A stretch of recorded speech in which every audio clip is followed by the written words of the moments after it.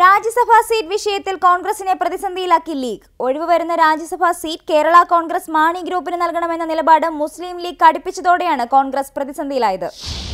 Virat കോഹ്ലിക്ക് BCCIയുടെ cricketer of the year പുരസ്കാരം. കഴിഞ്ഞ 2 സീസണുകളിലെ മികച്ച പ്രകടനമാണ് അവാർഡിന് അർഹനാക്കിയത്. മോദി സർക്കാർ കാശ്മീരിന്റെ മുഖവും വിധിയും മാറ്റിയെഴുതുമെന്ന് കേന്ദ്ര ആഭ്യന്തരമന്ത്രി രാജ്നാഥ് സിംഗ്. കാശ്മീരിനെ മാറ്റിയെഴുതാൻ യുവാക്കൾ ഒന്നിച്ചു നിൽക്കണമെന്നും അദ്ദേഹം പറഞ്ഞു. മഴയിൽ മുങ്ങി മുംബൈ നഗരം. റോഡുകളും റെയിൽപാളങ്ങളും വെള്ളത്തിൽ മുങ്ങിയതോടെ ഗതാഗതവും താറുമാറായി. കനത്ത മഴയെ തുടർന്ന് വിമാനങ്ങൾ വഴിതിരിച്ചുവിട്ടു. താടി വെച്ചവരെല്ലാം തീവ്രവാദികളാകുമോ എന്ന് ആലുവയിൽ പോലീസ് മർദ്ദനത്തിനിരയായ ഉസ്മാന്റെ ഭാര്യ ഫെബിന. സംഭവത്തിൽ പ്രതിഷേധിച്ചവർക്ക് തീവ്രവാദ സ്വഭാവമുണ്ടെന്ന മുഖ്യമന്ത്രിയുടെ ആരോപണത്തോട് പ്രതികരിക്കുകയായിരുന്നു അവർ. മുൻ രാഷ്ട്രപതി പ്രണബ് മുഖർജിയുടെ നാഗ്പൂർ സന്ദർശനത്തെ വിമർശിച്ച് മുതിർന്ന കോൺഗ്രസ് നേതാവ് അഹമ്മദ് പട്ടേലിന്റെ ട്വീറ്റ്. പ്രണബിൽ നിന്നും ഇത്തരമൊരു നടപടി പ്രതീക്ഷിച്ചിരുന്നില്ല എന്നായിരുന്നു ട്വീറ്റ്.